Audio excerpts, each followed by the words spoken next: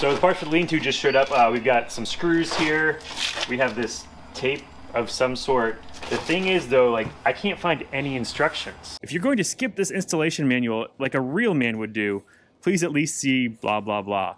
Hey Steven, can I interest you in the instructions? You have to make the Or instructions? yeah, are you the enemy? You make the instructions? Oh, gosh. Wow. If there's a thankless job. Yep. There's no instructions.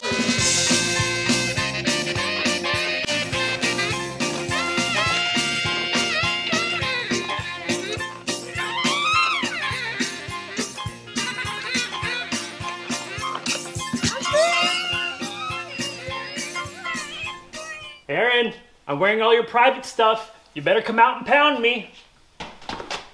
No instructions. What? The lean-to just showed up and there's no instructions for it. So, how are you gonna build it? Oh, I have no idea.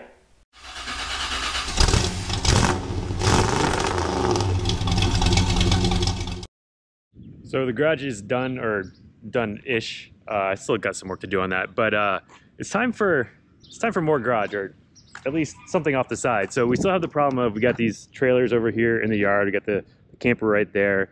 I'd like to put that under cover and not in the middle of the yard. So what we're gonna do is over here, you can kind of see I've been staking out. We're gonna do a parking pad with a carport off the side of the garage, and that will give the trailers a place to park and be covered, protected from the elements, that sort of thing. So we're gonna do it, it's just gonna be a pad, kind of like a driveway. So it's gonna be 4 inches thick. We're gonna need to do some digging here because that's gonna be the height of the pad. That way if water ever congregates on there, it doesn't go into the garage. It'll be a little bit lower than the garage. But we need to move some dirt, put up some forms, put up some rebar. We're gonna pour a pad. And then I found a company that's gonna sell me the parts to make a carport. It's kind of like a DIY, some assembly required sort of situation where they just send you a bunch of metal and you figure out how to put it together. But we're gonna be doing that too. But first we get to do the fun part, which is let's go rent a skid steer and get to digging.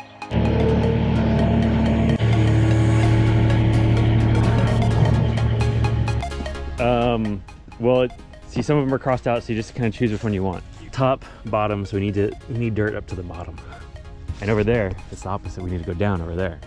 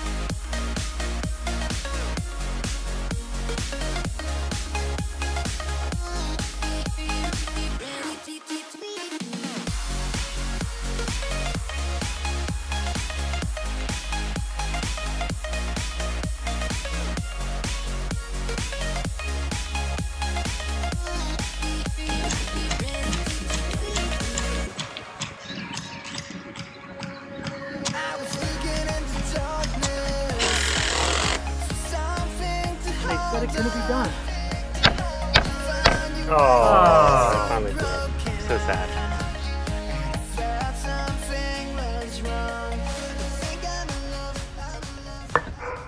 Close. Would you like to explain what you're doing? It's a fun new game called Hammery Stick. Witness Alan raking the last of forms, or the dirt. I did all this. He did all of it. I did it all. So yeah, the forms are in. We actually wound up using these are 1x6s that were left over from building the garage. So this is going to be deeper than I was originally planning, but that will be better, right? More concrete, more sturdy, and Alan's going to be in the middle of it. So Gonna get my footprints everywhere. yeah, so now we got to go return the skid steer, sad day, and then get some rebar and rebar it. So do you have to put the skid steer back on the trailer, or you just drive it back to the rental place? Good question. Might take a little while, but we could drive it. You got what, like 12 hours of rental? You used it for like 2. you got 10 more hours of rental. All right, so we have got some rebar. This is 3/8 inch rebar. We've got some rebar ties. There's chairs for them somewhere that I forgot. They're around though. What we're going to do is we're going to drill some holes into the existing foundation, stick these guys in there. We also have some glue of sorts that we're going to help anchor those into the existing foundation. We've got these expansion joint things that are going to go in between the existing foundation and the new pad so they can expand and contract at different rates. And we're going to be putting our rebar 18 inches apart in a grid pattern, tie them all together. Oh, and right now this edge of the foundation is like not smooth at all, like right where we need to put our expansion joint stuff. So in order for it to sit down smoothly, I'm going to try and take this like cement grinding disc and grind all or most of this off just so it'll sit down nice and flat. So we'll get started with that.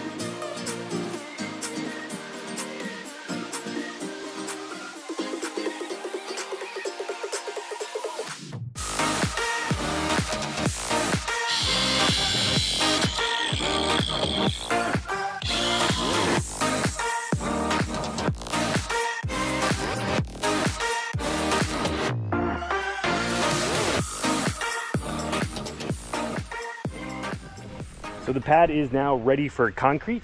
Admittedly, maybe we could have done a little bit better of a job of smoothing the dirt out. It's slightly wavy in some parts, but the important part is that the rebar is below the top of the forms and above the ground, so it should be just fine.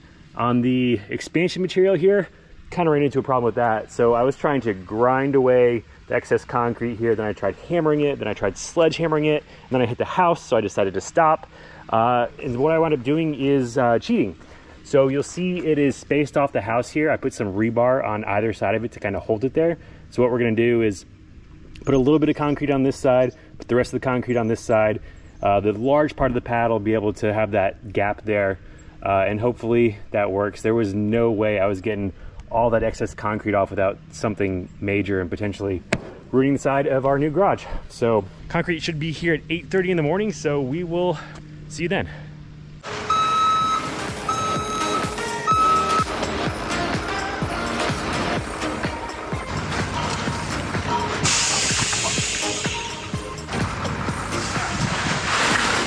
Alan's not strong enough to go the distance. Alan's also mildly ill today. He's also mildly ill.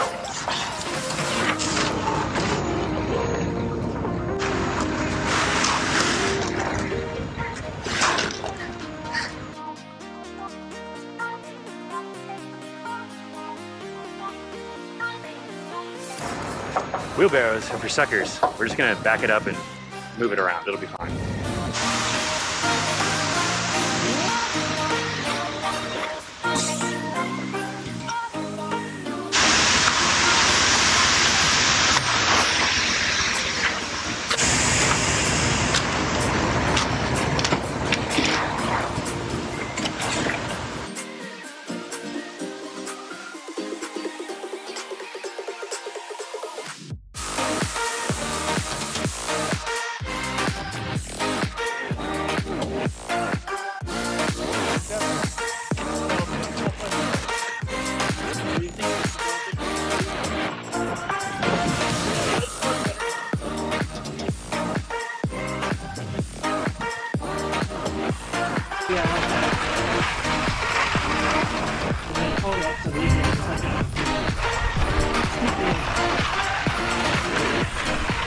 I'm gonna go brush this down here.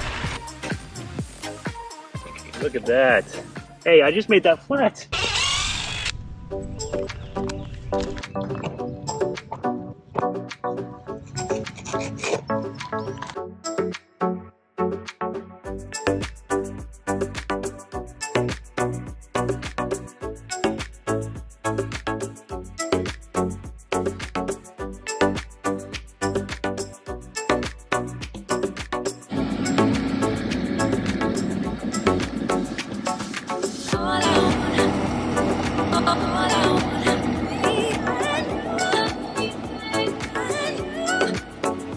pad is done, and boy was that an adventure. So it's about 10 yards of concrete, and I'd say this is the extreme end of DIY probably. Like, we should have had more guys to help. Just me and Alan was not enough. So what happened was the concrete truck, the chute only reached about halfway down the pad, and we couldn't bring it in from the other side because the septic system is in the yard, and we didn't want to, you know, crush the thing that provides for us, or however you say that, I don't know. So we started off with wheelbarrows, and then we decided wheelbarrows were dumb because it was taking a long time. So then we had the guy just pour a bunch of concrete in the middle, and we were gonna rake it all to the end, and that was extremely exhausting. Like, I didn't know how hard that was gonna be to move like 5 yards of concrete just with rakes. Like, it was a lot. So we get that done. Luckily, my parents were on their way home from vacation. They were here to pick up their dog, so my dad jumped in to help out. And so as Alan and I were leveling off the concrete, he came and smoothed it all out because it was already starting to harden. It had taken us probably like 2 or 3 hours just to get the concrete like where it needed to go. And as we got to the end, like, we're already exhausted from moving all the concrete. Like, it's starting to dry, and it's getting harder and harder to level it off. So big thanks to Alan and my dad. If they weren't here, I don't think this would have gotten done. But it came out pretty good. Our what was that, reciprocating saw vibrator, that worked out really well to get a good fill on the edges. The cheat that we did with the expansion material, that worked out pretty well. It all came out really nice. We were able to use it as an edge to level everything off. And so the next part you can see is here. So this is the lean-to kit of sorts. So this company, Mueller, if you live in Texas, you've probably seen one of their buildings somewhere. Big orange roofs. I ordered from them, and so they don't actually sell lean-to kits. What I did is I designed a building online with a lean-to off the side of it, and then when they gave me the quote, I was like, hey, I just need the lean-to, and they're like, we don't really do that, but you know, if you wanted to build just a lean-to, here's all the parts for it. So I still need to go through and figure out what's what, where everything goes. Luckily, the gym I go to is it's just a steel building, and they have a lean-to off the side of theirs. So I've been studying that pretty intently for the past few weeks. So I've got a good idea of what we need to do. Just need to start cutting and welding and get all this stuff up. Alan's supposed to be here tomorrow to help out, and before he gets here, I'm hoping I can make some progress, or at least figure out what we need to do and get this thing moving. So here goes lean-to kit.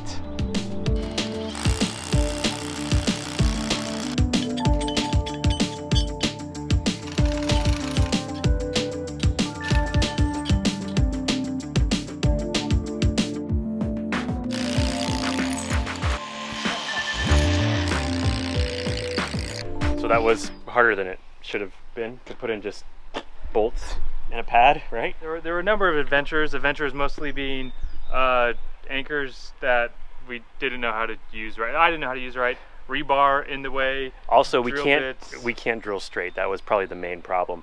So if you're doing bolts into plates like this, one thing that will help that we found out is don't just put all your bolts in and then try and put the plate on top when your tolerances are really close. What you should do is hammer the bolts in with the plate on the ground. That way, if your holes are kind of sideways, you don't have a problem where your bolts are all sticking in different directions and you can't get the plate on. Good news, we learned that on like the second to last one.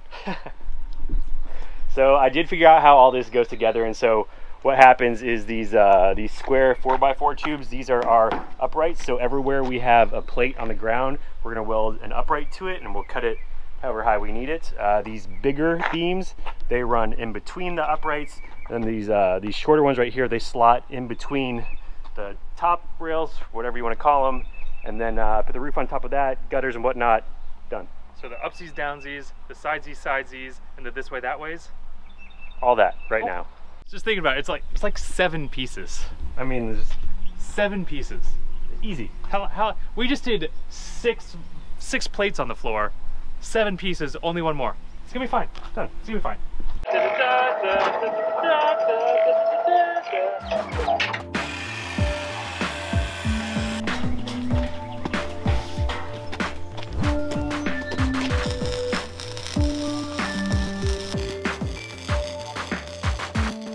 So we just discovered that we cut wrong.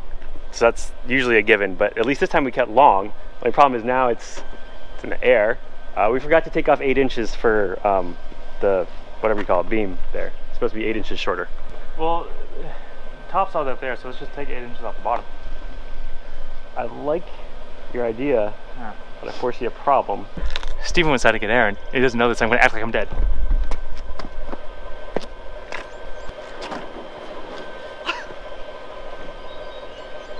You weren't supposed to see that. Somebody tells me it didn't really fall on you. I was supposed to. You were supposed to see that. It's supposed to be terrifying. I'm gonna let you get back up. There goes my funny prank. And he said, measure this 14 feet tall. And I said, do you want it really 14 feet or do you want it Allen 14 feet? And Steven said, don't worry, I'll double check. I never double checked. The good news is though, someone has given the stamp of approval as to we don't need to cut it down shorter. It can be that high, which is actually good. So it's gonna be 11.5 feet on that side, 14 feet on that side. So if you have like a 12-foot RV or something, it'll probably fit under because it goes up. But you know, we're just future-proofing again, just in case. If it's 12 feet, you can fit a car lift under this, right? We can do that too. Perfect. Oh! It's level.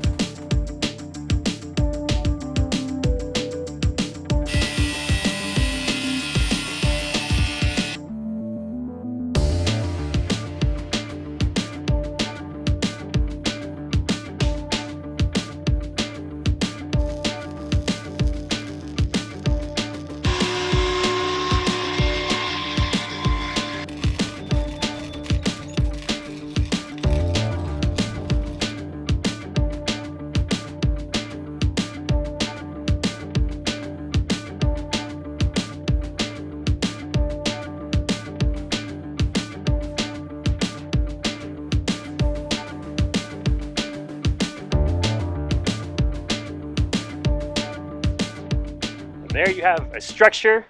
It might even be straightish.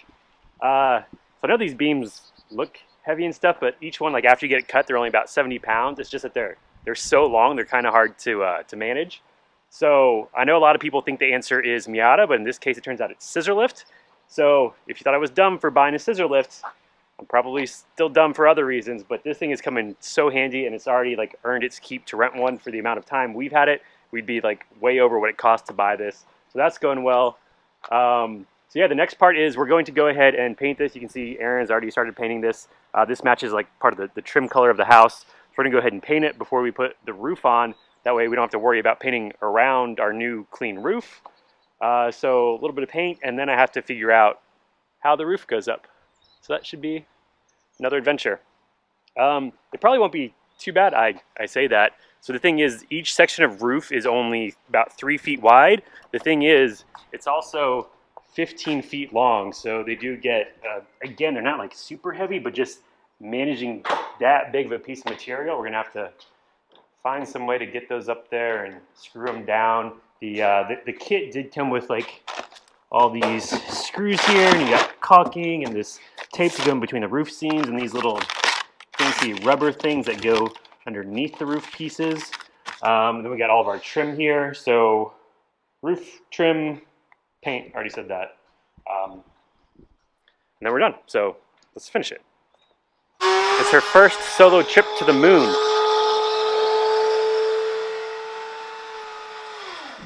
Did it? Is it better than a ladder? Yeah.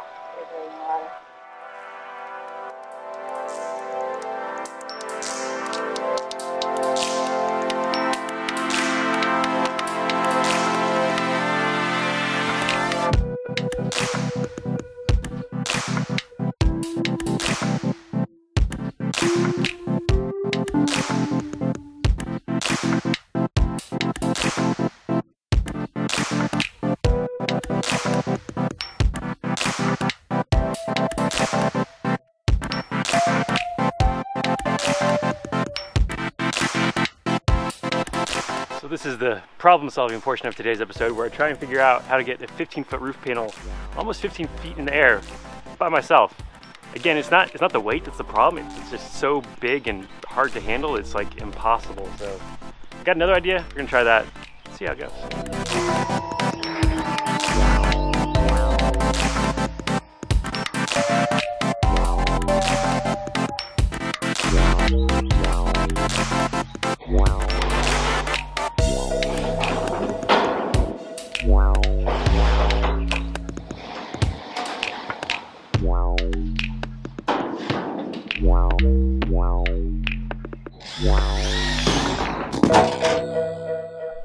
So that's one roof panel. We're already starting to get some shade over here, but that probably took like an entire hour just to get that one up there. And obviously I won't be able to use the same method to get the panels up there forever. So I'm thinking what I might do is get them up over here, finish this portion of the roof up to this center beam right here, and then stack a whole bunch of them on top of the roof, and then just put them on. That's, I think, what I'm gonna do. And if anyone's wondering if that's a steep enough slope for the roof panel to slide off if you're not holding it, the answer is yes. I didn't get it on video, but it got a little bit of a breeze and decided to escape. Almost took out the side-by-side, but luckily I was able to catch it just in time. And so, crisis averted. It's up there, it's screwed in now. It's not coming down. Only 11 more to go. So here we go.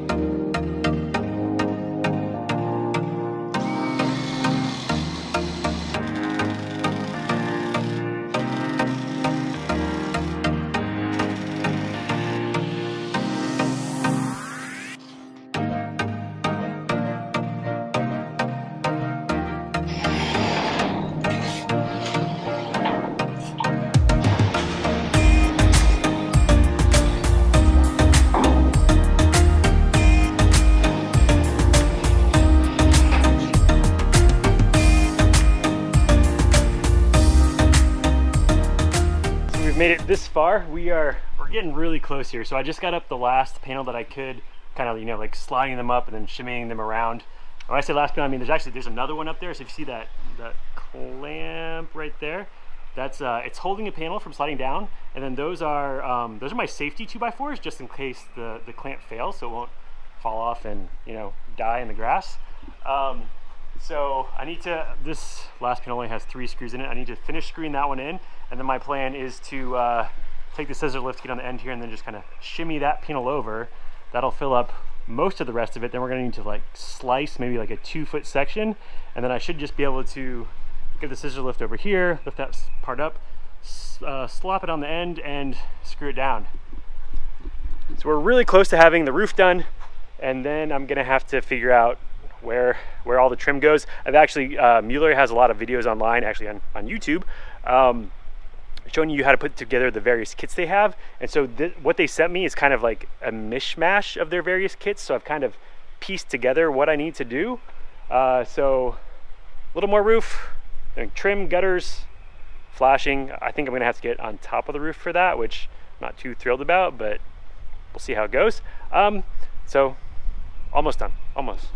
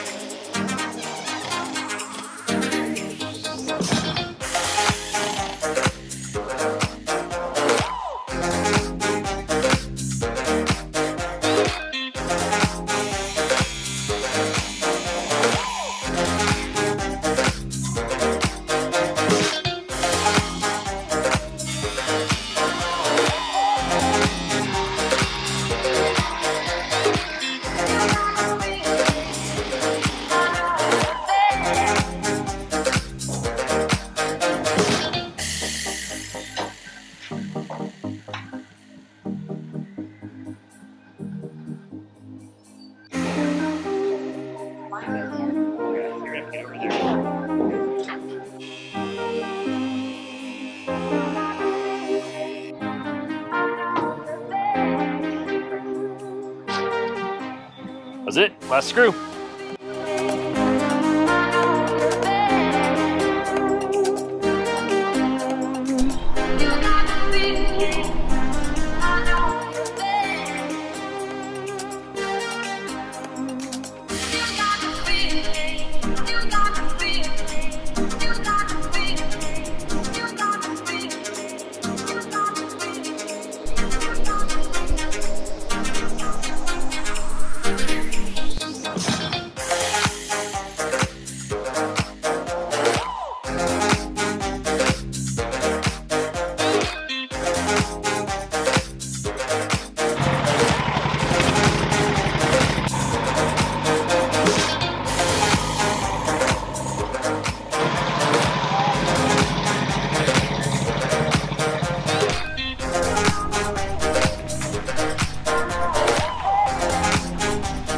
So the carport is done. I think it came out pretty darn nice, especially for not having any instructions. We've got Bob the camper up here, the car hauler, and that's really all I ever intended on putting up here. I actually have, though, if I either move this spare tire or just put the car hauler like a little bit closer to the house, I can park the side-by-side up here, so I might wind up doing that. The camper, you can see, is off to the side right now. And that's because the air conditioning unit for the shop is going to go over in that corner. At least that's where I'm planning on putting it. So I left myself some room to work over there. Ideally, I think I would have made this like a little bit wider and been able to park the trailers right next to each other. But I think I mentioned this before, the septic system starts like right here. So we could have gone like a foot, maybe 2 feet further, but then we would have had to stop anyway. So this is the size we wound up with. As you can see, though, there's a pickle beer waiting for me here, and that's because after I was done with everything, I found there's extra parts in this box here. So these are they're like panel close off things. So if you're doing like a wall or something, you put these at the bottom of the wall and it would stop bugs and whatever from coming up under your wall. The thing is, they only gave me 12 of them, and there was 12 roof panels, so I could have put them at one end of the lean-to or the other. And it doesn't make sense to close off something that is open on both sides anyway, so I intentionally didn't use those.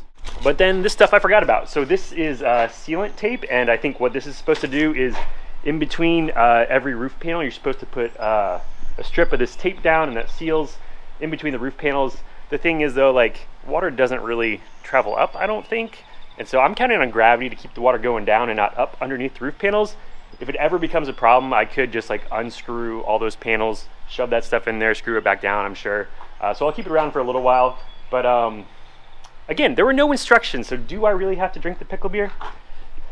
I don't know. I think I'm just gonna save it for another time, because this is a tasty one, believe you me. So that is the latest addition to the shop. The next one you'll probably see, I think we can do the bathroom next, because every time I'm out here working on the shop and I need to go to the bathroom, I'm like, why isn't it done yet? So the air conditioner is also in, so I can go put that in place, and that's one of the last things to do, like get the wiring and the lines for that run before I can start closing up the walls. But again, I think I'm gonna do the bathroom first, so stay tuned for an episode for that. Don't forget, like, subscribe, all that good stuff. And until next time, just remember, no instructions, no problem. See you later. Whew, this is gonna be quality foundation. Beep, beep. Swing my boom around, drop my dirt. What is that? Hey man, what you got there? You know, it's here. I don't think that's necessary. I'm clearly getting the job done. Isn't that a little small? I don't know why you keep making that joke. I did all this with my excavator. It's impressive. It's not about the size. It's about the quality of the dig. And I'm stuck. I got this. Can you get me out? I got my bucket stuck. A little further in. A little that way. Okay, now a little down. A little. I think this is the universal symbol for down. All right, that might be too much down. That might be too much down. Too much down. Too much down. Okay, now up. Up. A little up. You're right, this does work a lot better. I'm scared now. Oh, we're going up. Is this payback for when I trapped you in your own scissor lift? I don't like this game anymore. So you're gonna ride in the camper while we move it? Yeah, and close the door like that one, and we will be right here like that. Okay, so you don't fall out? Yeah. Okay, closing the door. Yeah, we won't. We got for one. If we fall out, it'll hurt really bad. That's right. You're right. You don't want to hurt really bad. That's why you got to close the door. Okay, closing the door.